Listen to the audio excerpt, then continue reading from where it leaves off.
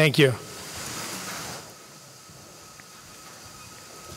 Based on our regular economic and monetary analysis and in line with our forward guidance, the Governing Council decided to keep the key ECB interest rates unchanged. As regards the non-standard monetary policy measures, the asset purchases are proceeding smoothly and continue to have a favorable impact on the cost and availability of credit for firms and households. The Governing Council has been closely monitoring incoming information since our meeting in early September. While euro area domestic demand remains resilient, concerns over growth prospects in emerging markets and possible repercussions for the economy from developments in financial and commodity markets continue to signal downside risks to the outlook for growth and inflation. Most notably, the strength and persistence of the factors that are currently slowing the return of inflation to levels below but close to 2% in the medium term require thorough analysis. In this context, the degree of monetary policy accommodation will need to be re-examined at our December monetary policy meeting, when the new Eurosystem staff macroeconomic projections will be available. The Governing Council is willing and able to act by using all the instruments available within its mandate, if warranted, in order to maintain an appropriate degree of monetary accommodation. In particular, the Governing Council recalls that the asset purchase program provides sufficient flexibility in terms of adjusting its size, composition, and duration. In the meantime, we will continue to fully implement the monthly asset purchases of 60 billion euro. These purchases are intended to run until the end of September 2016 or beyond if necessary, and in any case until we see a sustained adjustment in the path of inflation that is consistent with our aim of achieving inflation rates below but close to 2% over the medium term. Let me now explain our assessment of the available information in greater detail, starting with the economic analysis. Euro area real GDP increased by 0.4% quarter on quarter in the second quarter of 2015, following a rise of 0.5% in the previous quarter. The outcome for the second quarter reflected positive contributions from both domestic demand and net exports. The most recent survey indicators point to a broadly similar pace of real GDP growth in the third quarter of the year. Overall, we expect the economic recovery to continue, albeit dampened, in particular by weaker than expected foreign demand. Domestic demand should be further supported by our monetary policy measures and their favorable impact on financial conditions, as well as by the progress made with fiscal consolidation and structural reforms. Moreover, the decline in oil prices should provide support for households' real disposable income and corporate profitability, and therefore private consumption and investment. However, the recovery in domestic demand in the euro area continues to be hampered by the necessary balance sheet adjustments in a number of sectors and the sluggish pace of implementation of structural reforms. The risk to the euro area growth outlook remain on the downside, reflecting in particular the heightened uncertainties regarding developments in emerging market economies, which have the potential to further weigh on global growth and foreign demand for euro area exports. Increased uncertainty has recently manifested itself in financial market developments, which may have negative repercussions for euro area domestic demand. According to Eurostat, euro area HICP inflation was minus 0.1 in September 2015, down from 0.1% in August. Compared with the previous month, this mainly reflects a further decline in energy price inflation. On the basis of the information available and current oil futures prices, annual HICP inflation rates will remain very low in the near term. Annual HICP inflation is expected to rise at the turn of the year, also on account of base effects associated with the fall in oil prices in late 2014.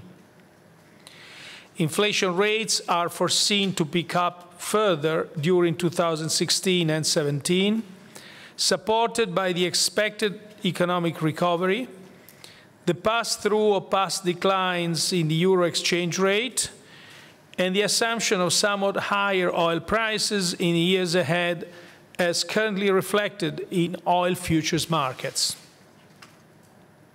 However, there are risks stemming from the economic outlook and from financial and commodity market developments, which could further slow down the gradual increase in inflation rates towards levels closer to 2%. These risks are being closely monitored by the Governing Council. Turning to monetary analysis, recent data confirms solid growth in broad money M3, notwithstanding a decline in the annual growth rate of M3 to 4.8% in August 2015 from 5.3% in July. Annual growth in M3 continues to be mainly supported by its most liquid components, with the narrow monetary aggregate M1 growing at an annual rate of 11.4% in August after 12.2% in July. Loan dynamics continue to improve. The annual rate of change of loans to non-financial corporations increased to 0.4% in August, up from 0.3% in July, pursuing its gradual recovery since the beginning of 2014. Despite these improvements, developments in loans to enterprises continue to reflect the lagged relationship with the business cycle, credit risk, credit supply factors, and the ongoing adjustment of financial and non-financial sector balance sheets. The annual growth rate of loans to households increased to 1% in August 2015, compared with 0.9% in July. The Euro Area Bank Lending Survey for the third quarter of 2015 confirms the increase in demand for bank loans supported by the general level of interest rates, financing needs for investment purposes, and housing market prospects. In addition, credit standards eased further on loans to enterprises, notably due to increasing competitive pressures in retail banking, while tightening somewhat on loans to households for house purchases. Overall, the monetary policy measures we have put in place since June 2014 provide clear support for improvements both in borrowing conditions for firms and households and in credit flows across the euro area. To sum up, a cross-check of the outcome of the economic analysis with signals coming from the monetary analysis indicates the need to firmly implement the Governing Council's monetary policy decisions and to monitor closely all relevant incoming information as concerns their impact on the medium-term outlook for price stability. Monetary policy is focused on maintaining price stability over the medium term, and its accommodative stance supports economic activity. However, in order to reap the full benefits from our monetary policy measures, other policy areas must contribute decisively. Given continued high structural unemployment and low potential output growth in the euro area, the ongoing cyclical recovery should be supported by effective structural policies. In particular, actions to improve the business environment, including the provision of adequate public infrastructure, are vital to increase productive investment, boost job creation, and raise productivity. The swift and effective implementation of structural reforms in an environment of accommodative monetary policy will not only lead to higher sustainable economic growth in the euro area, but will also raise expectations of permanently higher incomes and accelerate the benefits of reforms, thereby making the euro area more resilient to global shocks. Fiscal policies should support the economic recovery while remaining in compliance with the EU's fiscal rules. Full and consistent implementation of the Stability and Growth Pact is crucial for confidence in our fiscal framework. At the same time, all countries should strive for a growth-friendly fiscal composition of fiscal policies. We are now at your disposal for questions. Mr. Karani?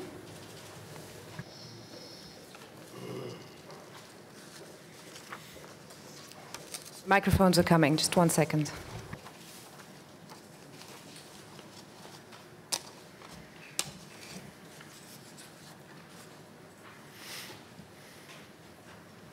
Balázs Koranyi from Reuters. If I could ask you to develop this last point that you made. Governor Novotny last week said that monetary policy may be coming up to its limits, and perhaps it was up to fiscal policy to loosen a little bit to provide a bit of accommodation. Could you share your thoughts on this and perhaps even touch on the Italian budget? And if I could ask the second question, that's regarding December. I'm curious, what will be the triggers? What specific measures will you be looking at in December to make your decision whether to adjust the program? Well, on the first issue, I'm really commenting only on monetary policy. And as we said in the last part of the introductory statement, monetary policy shouldn't be the only game in town, but this can be viewed in a variety of ways, one of which is the way in which our colleague actually explored and examined the situation. But there are other ways, like saying, for example, as we've said several times, the structural reforms are essential. Here, however, in order to reap, the monetary policy is focused on maintaining price stability over the medium term, and its accommodative monetary stance supports economic activity. However, in order to reap the full benefits of our monetary policy measures, other policy areas must contribute decisively. So here we stress the high structural unemployment and the low potential output growth in the euro area as the main situations which we have to address. The ongoing cyclical recovery should be supported by effective structural policies. But there may be other points of view on this. The point is that monetary policy can support and is actually supporting a cyclical economic recovery. We have to address also the structural components of this recovery so that we can actually move from a cyclical recovery to a structural recovery. Let's not forget that even before the financial crisis, unemployment has been traditionally very high in the euro area, and many of the structural weaknesses have been there before. On your second question, as you might have seen in the introductory statement, there was a very rich discussion about all monetary policy instruments that might be used if warranted. No specific choice has obviously been made yet. So there was a thorough assessment of the situation on which I'll elaborate further following your questions. And the conclusion was that we are ready to act if needed. We will examine all incoming information And we are open to a whole menu of monetary policy instruments. To this extent, the Governing Council has tasked the relevant committees to work on different monetary policy instruments that could potentially be used to examine the pros and cons of different instruments. In other words, if one has to summarize what was the attitude of the stance of the Governing Council discussion today, one would say that it was not a wait and see, but it was a work and assess. Thank you. Claire Jones, please. Mr. Draghi, just following on from your previous answer there, would it be possible for you to elaborate a little on the discussion today about the options that you still think are available to beef up the monetary policy response? And you've said in the past that rates, particularly the deposit rate, are now at the zero bound. Is that a statement you'd still stand by, or are rate cuts another potential option available to the Council? Well, let me just report to you on the general lines of our discussion today.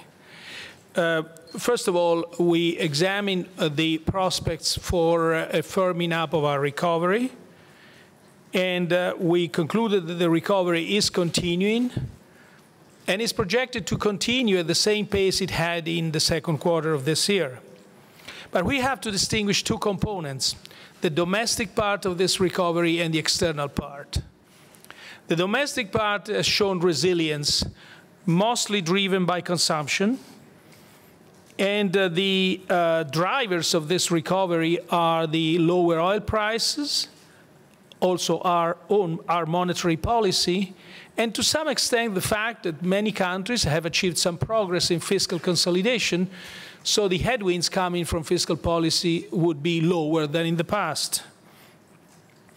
To see how important is our monetary policy, consider that real disposable income and consumption have grown at the same pace, which implies the growth rate of savings is being flat, savings being flat.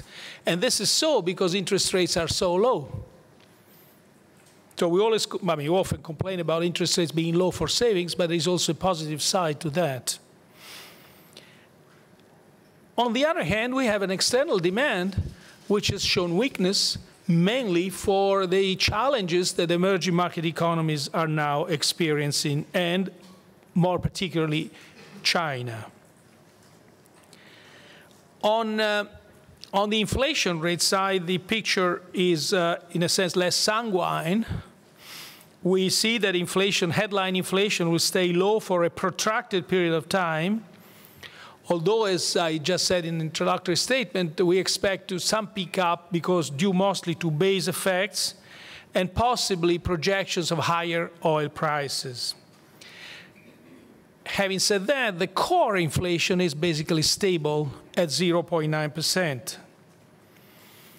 When we look at the expectations of inflation, which of course is a very relevant variable for our monetary policy decisions, we see that since our last meeting, short-term inflation expectations have declined, but medium to long-term inflation expectations, after some decline following our last meeting, have now recovered and are basically unchanged since then. And we see that this development is both for market-based inflation expectations and survey-based inflation expectations. However, we see some downside risks as far as this picture is concerned. And the downside risks come from a continuing high output gap, from the possible further fall in oil prices, from the fact that the nominal effective exchange rate is appreciated over the last 3 or 4 months, if I'm not mistaken, by 8%. And finally, from the fact that we continue to observe a high degree of correlation between headline inflation and medium-term inflation expectations. which means a high degree of correlation between oil prices and inflation expectations. Now, this is a risk because it could lead to a de-anchoring of inflation expectations. We are not saying that these risks are materializing, but these are present. And as I observed in the course of last meeting, these risks have gone up, and we want to be vigilant, as people used to say in the old times. So, on the other hand, we see that credit markets are improving, and we can expand on that in the coming questions. So the overall assessment, as I said, is not a wait and see, but it's work and assess. So the Governing Council is there ready to act if the convergence of our inflation path to 2% in the medium term is pushed back. I think I can stop here. And I'm sorry. Oh, yes, on the interest rate on the deposit facility. I said before that there was, I don't know whether it was last meeting or the meeting before that, when I was asked whether it was discussed. I said it was not discussed. This time was discussed. Further lowering of the deposit facility rate was indeed discussed. And it's one of the instruments of monetary policy that I referred to when I said all instruments have been discussed. Brian Blackstone.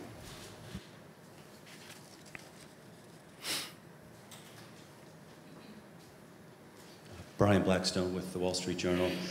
You talked about the inflation picture being less sanguine. Can you just explain a little bit more to the public why you think you have to fight so hard against low inflation, especially for lower middle income people? Spending less at the gas station, spending less at the grocery store is helping their purchasing power. You've said before, people buy more stuff when inflation is low. Why spend all this money on government bonds to fight something that a lot of people would say is a good thing for them and for their budgets? My second question is there a risk that the ECB will just kind of fall into a trap of QE without end, that you keep doing it, that you keep buying government bonds? We see it from the Federal Reserve's experience, whether or not they start raising interest rates. Is there a danger that this stimulus keeps going on and the markets just come to expect it and that you won't be able to get out? Thank you. Well, let me respond first to your second question.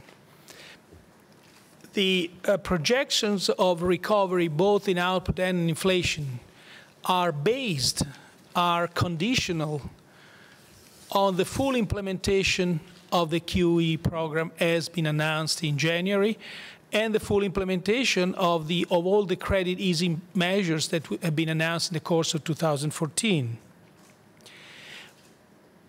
So we have to continue on that. On the other hand, they were also based on a set of technical assumptions concerning exchange rates, oil prices, external demand, growth in output, and so on. And to the extent that these conditions change and possibly worsen, we will have to adjust our QE program or, in general, our monetary policy stance. I think that's the sense of our discussion about downside risks. Now, on why to fight low inflation, I've discussed this many times. I mean, low inflation has, on one hand, has a supporting power for real disposable income. On the other hand, it increases real value of debt.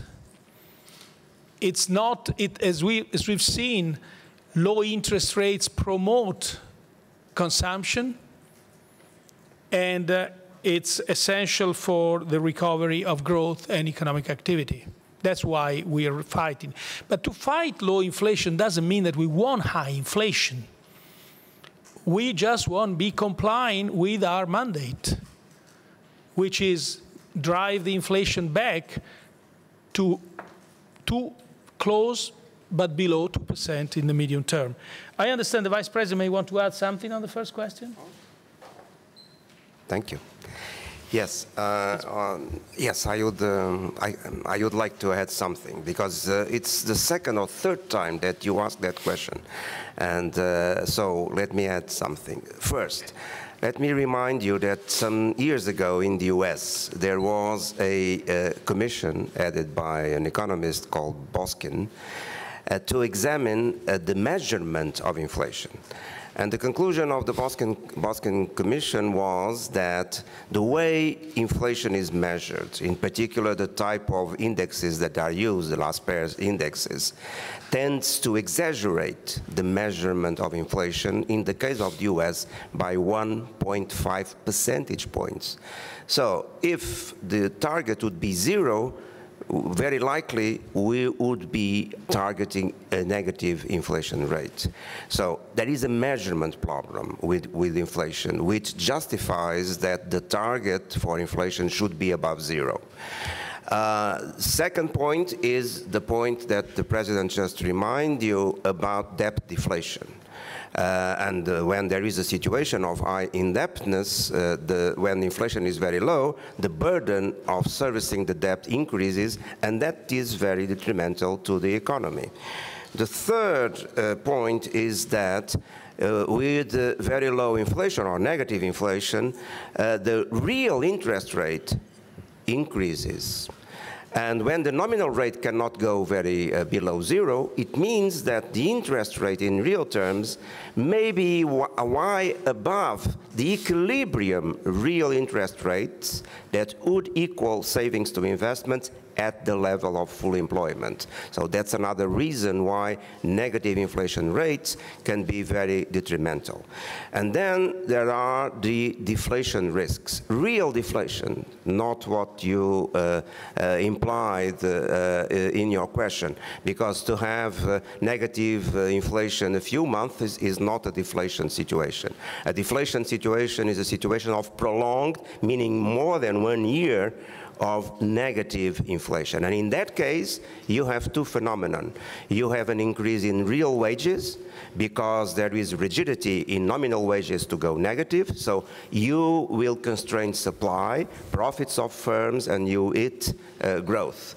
And second, there is also then, in such a situation, a problem of consumers postponing their expenditure if deflation lasts long enough, when we are talking about real deflation, not just a few months of negative inflation. So there is a host of reasons why central banks fight deflation, why they spend money, as you implied. And by the way, just reminding you, there is not just one way of central banks spending money to fight low inflation. We, and as other central banks, purchase securities. The Swiss central bank purchases foreign exchange in order to defend the level of the exchange rate that they want, and they have a balance sheet which is higher than ours in relation to the respective GDP. Mr. Speziale? Thank you. Mr. President, first of all, I would like to ask you a question on what you said on the deposit rate, that it could be lowered further. Could you explain a bit more the reasoning behind these discussions, how it could work? And also, you had said that the rates were effectively at a lower bound. So how would this measure up? How would you explain this move to the markets? And a second question is, if you were to expand QE, do you feel there might be risks that you run into scarcity, that you might have to extend the pool of purchasable assets? Thank you. Thank you. On the first question, we touched lower bound, but also, and my answer is also linked to the previous question. When we are at zero, practically zero nominal rates, the real rates are being driven by the expectation of inflation. So lower expectations of inflation imply, and this is an answer to Brian Blackstone before, that's why we fight negative expectation of inflation. Whenever expectation of inflation become more and more negative, we have higher and higher real rates. That's why That's one of the reasons why we consider other non-standard monetary policy measures, one of which is the rate, the negative rate on the deposit facility.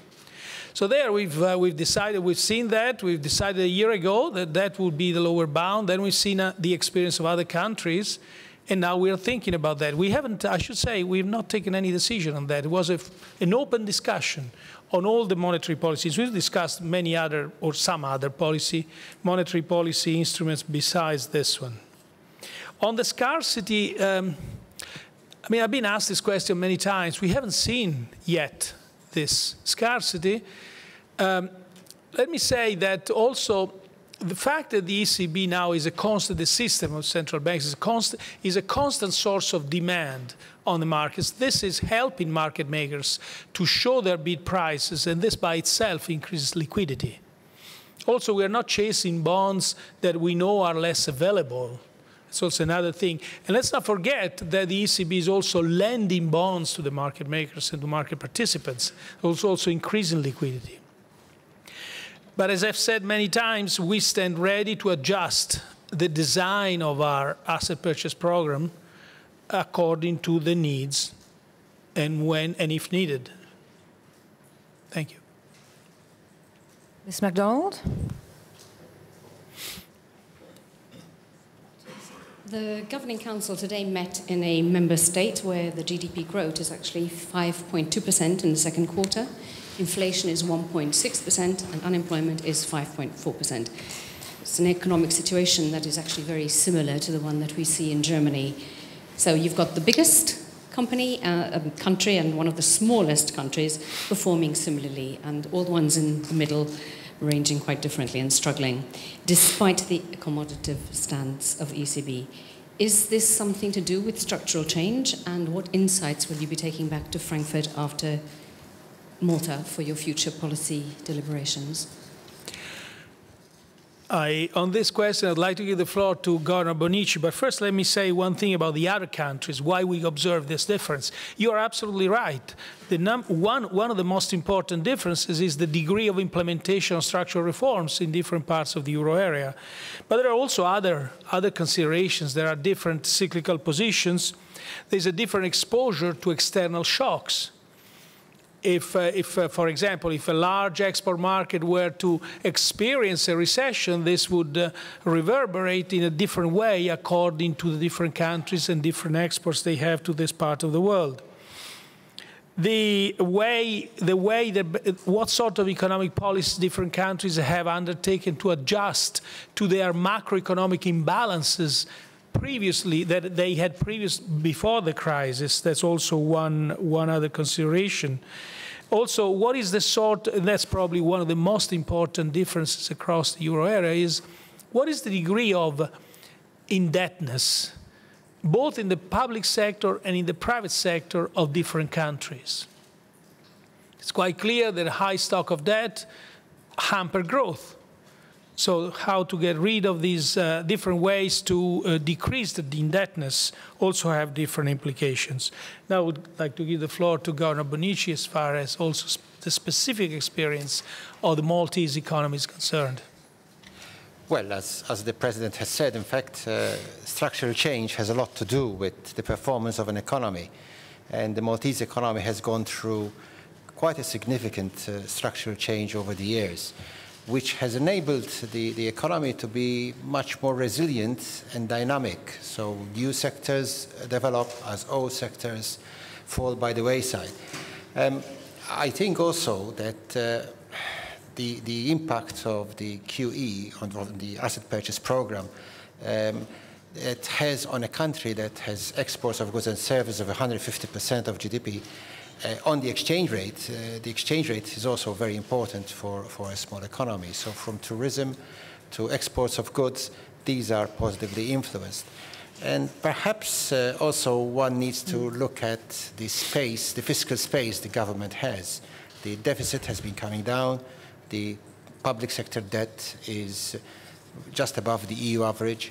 And all these factors give you more space for an economy to be able to expand in some ways similar to Germany too, which also has a similar scenario.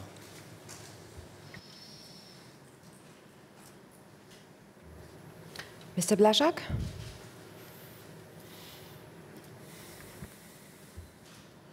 Thank you, Mario Blaszak, World Business Press.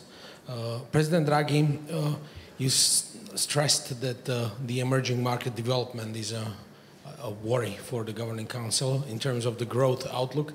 How would you judge if China slowed down to 4.5, not 6.9%, and how big of a threat is that for the inflation outlook, not for the growth outlook? And how big threat for the inflation outlook is the resilient exchange rate of the euro? That's the first question. The second one, the last part of your introductory statement, you mentioned the structural reforms. This is a repetitive point you are making. Structural reforms are very important for countries, and just yesterday the Eurostat pointed out that the level of the government debt in the euro area countries is growing, and that only small countries, only 3 countries, actually fulfill the master criteria. So what would you say? What would be your comment on that? Thank you. Thank you. You see, on the first question is quite important. There are 2 ways to respond. One is to look at different channels of propagation of what happens in China towards the euro area. And then there's a different way. Well, let me first explore this way. First of all, we look at all these channels, namely direct trade channel or indirect trade. Direct trade channel, the conclusion is the exposure of the euro area to Chinese economy is not very significant. After all, the exports of the euro area to China are 6% of the total. However, there are some countries where such a figure is higher and reaches 10%, in the case of Germany. Still, it's not, I would say, it's not exceptional. The second is so-called indirect channels, where you have also to account for the changes in oil prices and commodity prices that a higher recession in China would imply. The third channel is the financial channel, and again we see not a very significant exposure of the euro area towards China. But then there is another channel, which is the confidence channel. We think that so far what happens, the growth in China hasn't affected confidence in the rest of the world, and more specifically the euro area. The latest meetings in Lima, the IMF confirmed the growth projections for this year, as far as China is concerned, which are above 6%. So this is not, I mean, your perspective is not something that is on the screens now. Of course, any very large surprise in a very large economy might have the potential to affect confidence worldwide. And then we would have to see in which way and how to cope with that. The second question was about, oh, by the way, the other thing is, the other dimension to this is when we say that it concerns the effect of lower oil prices on our economies in general. We've been saying several times that most of the reasons why oil prices are low have to do with supply conditions, and the demand conditions play only a minor role. Now, recent analysis suggests that we should be more cautious about this, because to the extent that the investment in oil production had been geared in the past on the basis of projections of demand, which turned out later to be less than expected, this is also a demand-induced oil price shock and has different consequences on inflation and inflation expectations than it would if it were supply shocks which was supply determined. I think I've answered your questions. Thank you.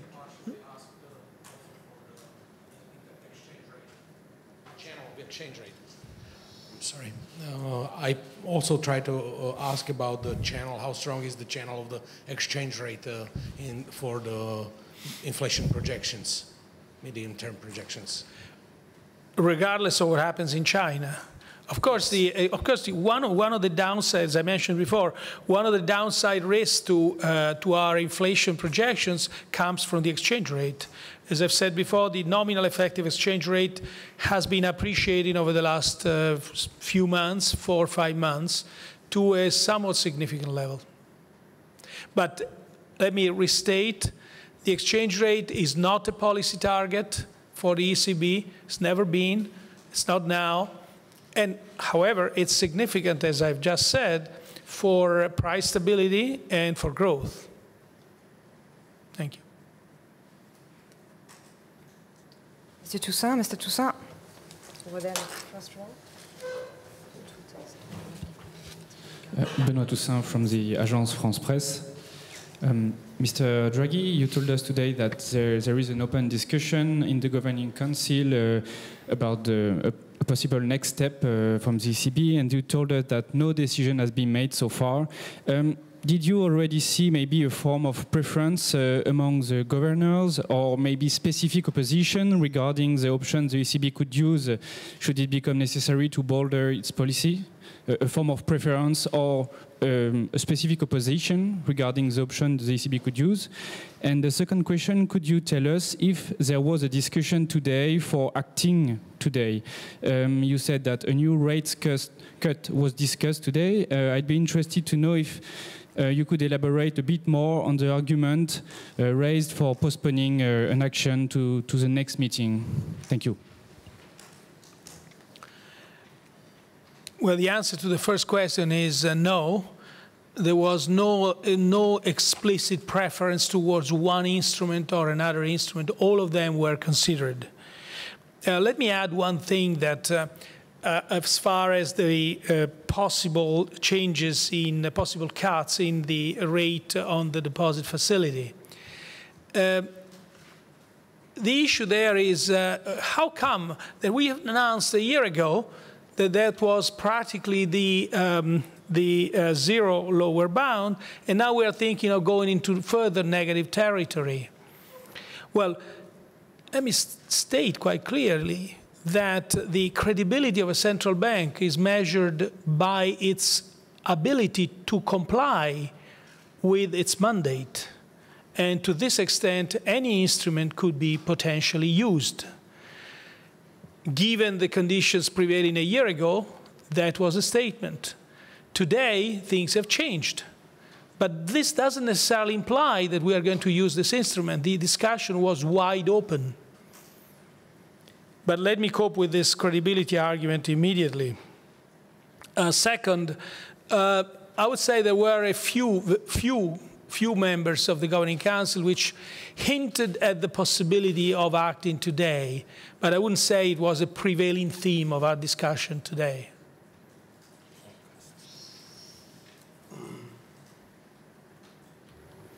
Mr. Jakish?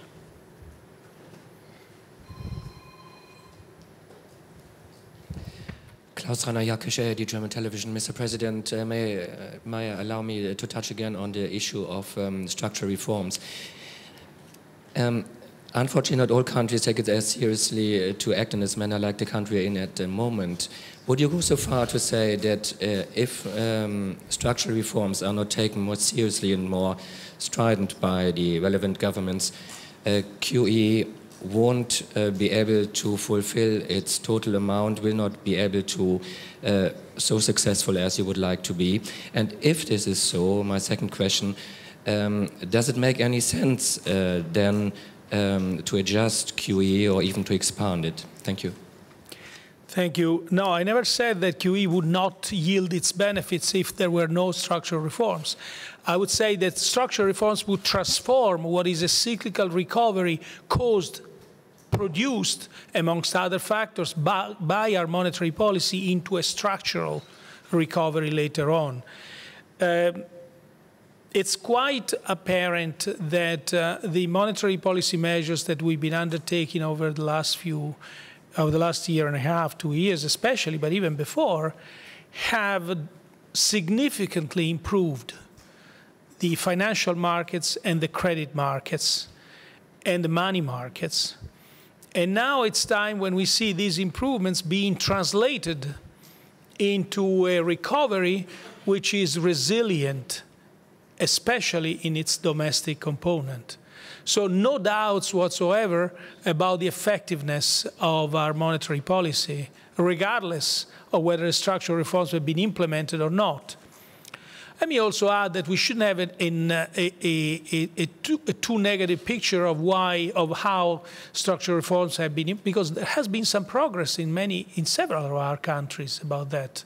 It's not that countries didn't do anything. So more can be done. There's room for improvement, but quite a few reforms have been undertaken in several of our euro area countries. Thank you. Mr. Grima?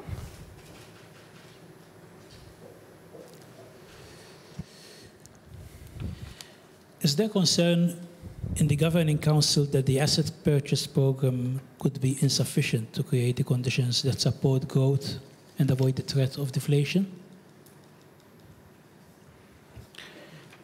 Well, our judgment today is that the monetary stance that has been designed with the monetary policy measures announced in January, with the credit easing measures announced in the course of 2014, is essential for producing recovery in output and convergence of inflation towards the objective of being below but close to 2% over the medium term.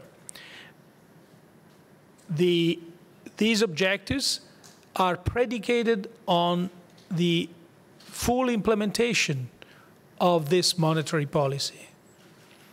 That's the current assessment.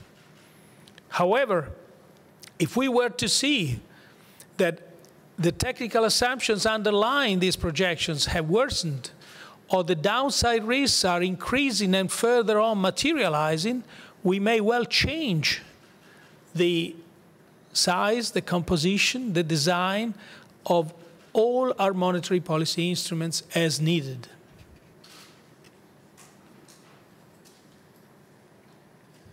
Yes, Mr. Merli? Alessandro Merli of Il Sole 24 Ore. Could you comment on the possible political uncertainty in Spain and Portugal, and if that could derail the process of reform that you've alluded to so many times today? And is it a worry for the ECB, the fact that some of the parties that may be called to form a government, especially in Portugal, reject the euro? Well, the answer is no. I can't comment. But a more gentle way of saying no would be the following. Uncertainty for economics is bad. It's bad for consumption, it's bad for investment. Political uncertainty, however, is part of democracy. Thank you. Ms. Lee?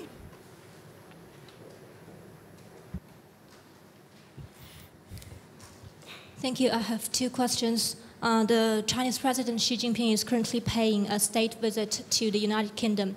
What are the I'm sorry, I didn't get your question. The President of the Chinese President Xi Jinping is currently paying a state visit to the United Kingdom. What are the positive effects that this visit will bring to the trade between China and Europe? And what's your expectation on the further development of economic relationships between China and Europe in the future? Thank you.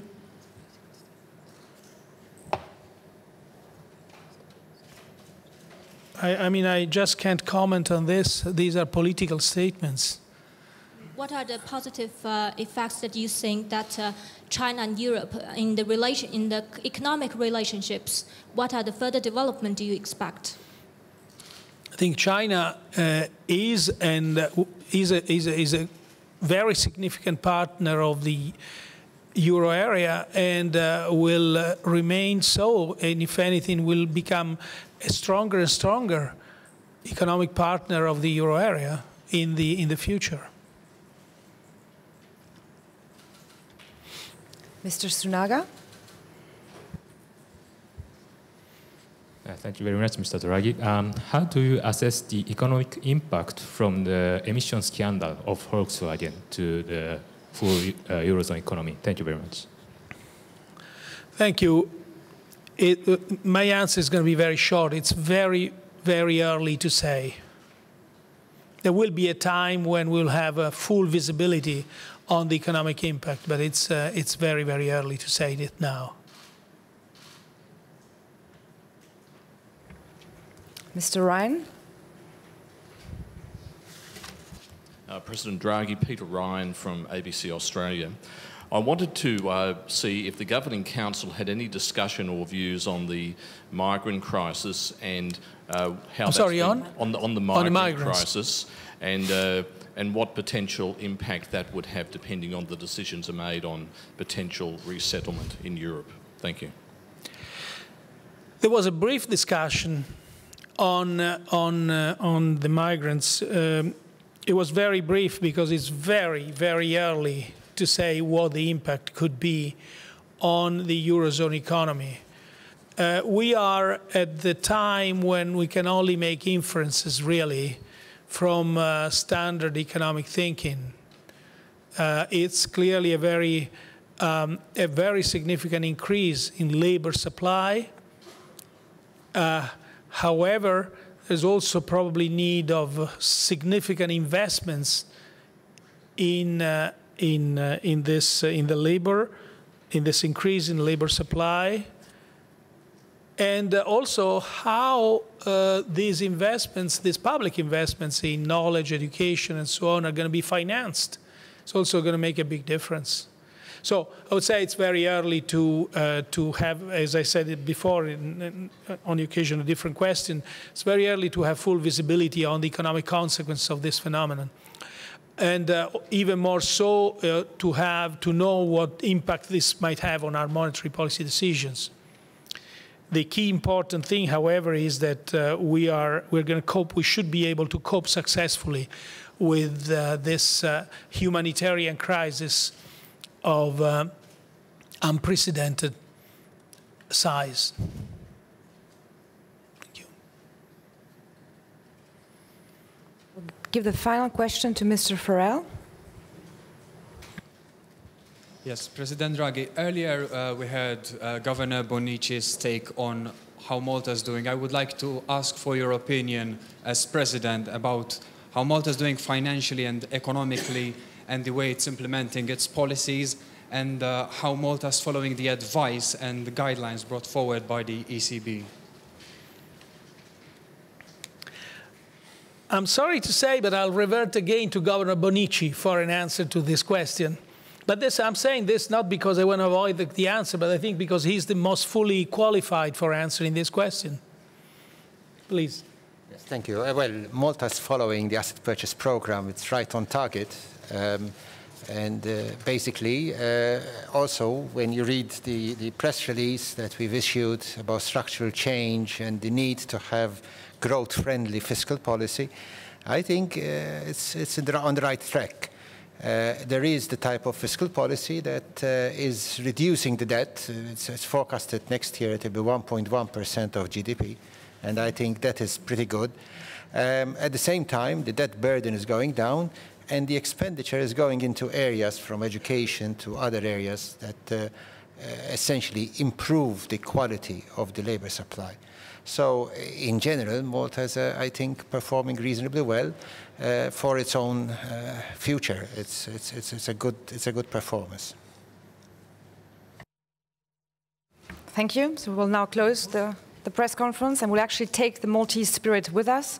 For all of you traveling to Frankfurt, we'll start with the Cultural Days featuring Malta as of November, so we'll take the spirit with us. Thank you very much. Bye-bye. Thank you.